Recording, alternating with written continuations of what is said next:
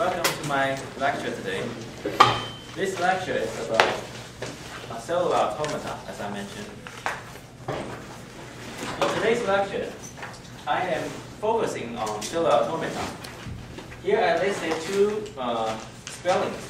It can be spelled as cellular automaton or cellular automata, but it's not cellular automation. Pay more attention to this. Automaton or automaton. Automaton is the singular form, and automata is the plural form. I am going to talk about the concepts and its application in transfers.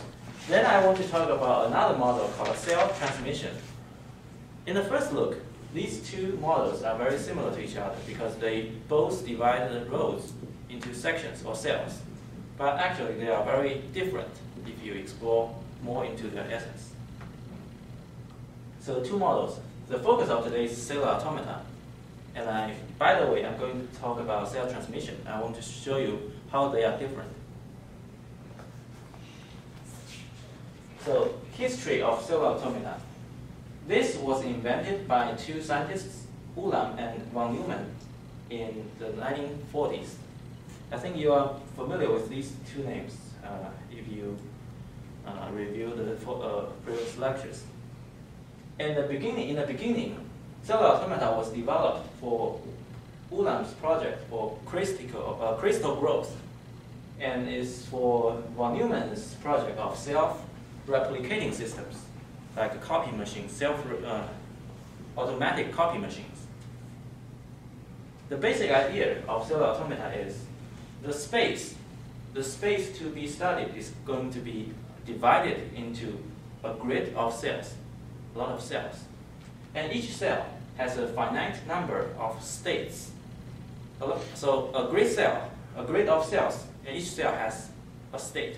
And a state has a finite number.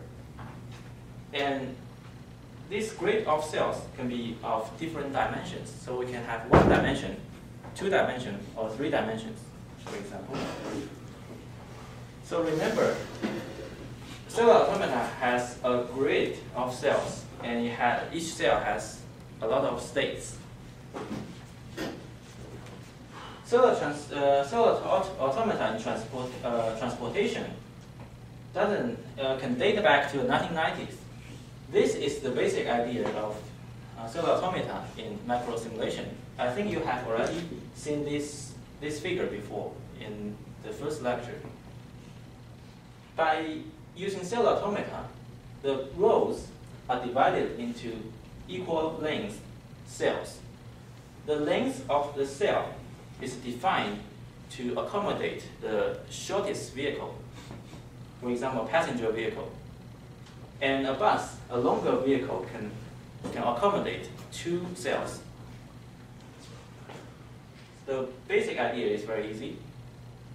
And after dividing the link into cells, we define the speed of each vehicle. The vehicle speed is very discrete. It can be 1 cell per time step, 1 cell per second, 2 cells per second, 3 cells per second, like that. And as I mentioned, this is a grid of cells, and each cell has its status. So what's the status of these cells? For the empty cells, the state of it is empty. So we can use a number to indicate that, for example, -1. So this cell's value is -1. For this cell, it has a vehicle occupied. So its state can be the vehicle ID. Alright? So this cell has a value of vehicle ID. This cell has a value of -1. And according to the vehicle ID, we can find all the attributes. We can look at all the attributes of the vehicle that occupies this cell. Right?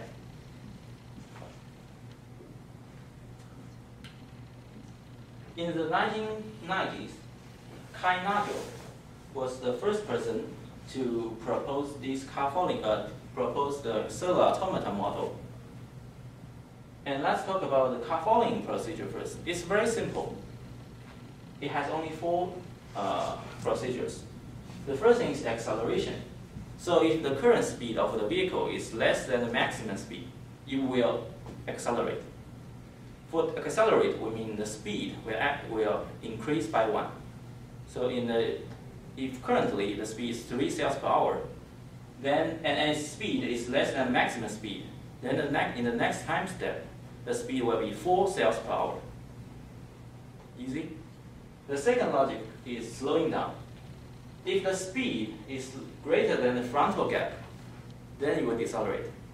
So if the speed is 4, but the frontal gap is 3 cells, then the vehicle will decelerate according to the frontal gap.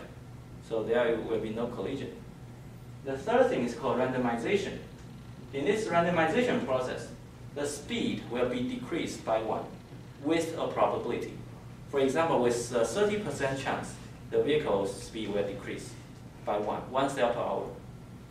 Then it will become motion. Each vehicle will move forward using the speed. How many cells per hour? All these 4 rules comprise the whole of car falling model in cellular automata. So you see, it's very simple. It's very easy to implement, and it can avoid collision because of this, the second step. But it's very simple. It's very crude. So we cannot expect it to very realistically replicate the truth. All right. This paper was published in 1992, and remember this name, Kai Nagel. In the first paper, they only talk about the car falling model in cellular automata. 4 years later, in this model, in this paper written by Rickard. Actually, this paper was written by both Rickard and Nagel. Nagel was the second author. They proposed a lane changing model for cellular automata.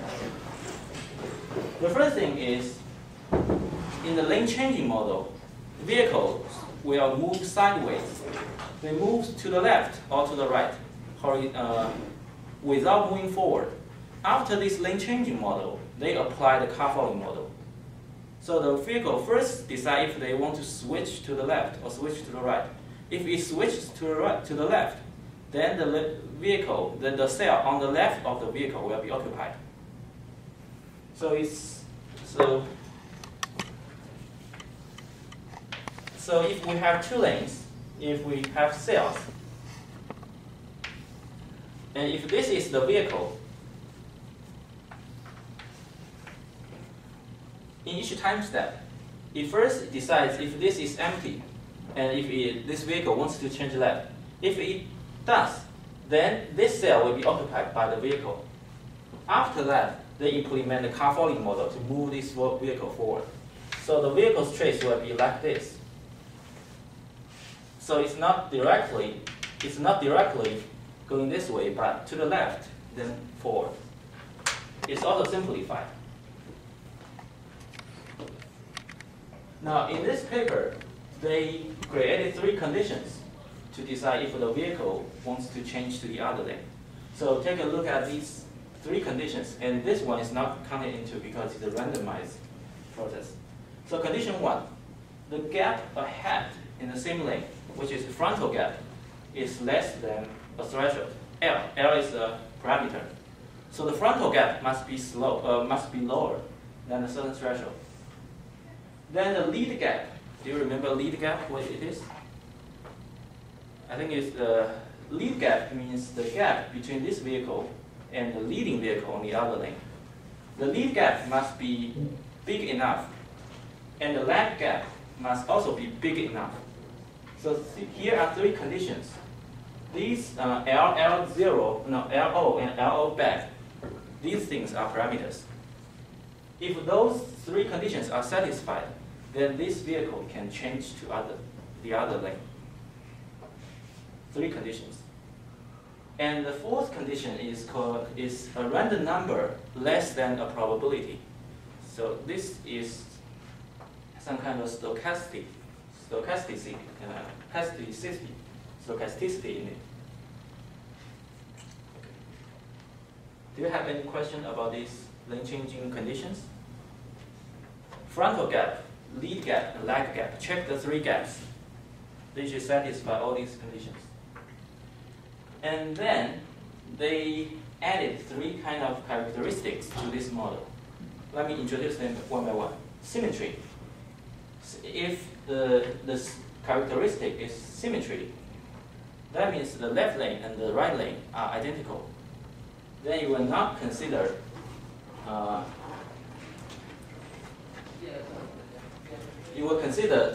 the first condition for both left to right and left to right movement. If we say the symmetry, that the network is not symmetry, it's not symmetrical, that means the left lane is different from the right lane. In this case, for changing from left to right, you will not consider the gap ahead. What does this mean? No T1. T1 means the frontal gap must be smaller than something.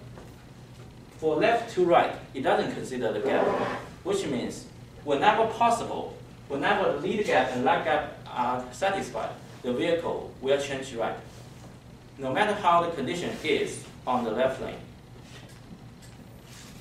Understand this? So for left to right, it doesn't consider the frontal gap, which means it doesn't consider the traffic condition on the left lane. But for right to left, you will consider T1, consider traffic condition. And in this case, it's not symmetrical. Understand this condition? This characteristic? The second characteristic is called stochasticity, which means this number. If this number is equal to 1, and this random number generator will always be less than 1, then if this is 1, then this condition will always be satisfied. So there will be no stochasticity. If we want to add stochasticity, then we make this smaller than 1. Then it will be random. The result will be random. The third characteristic is called backward causality. Take a look at T3. T3 is a lag gap. The lag gap should be larger than a threshold.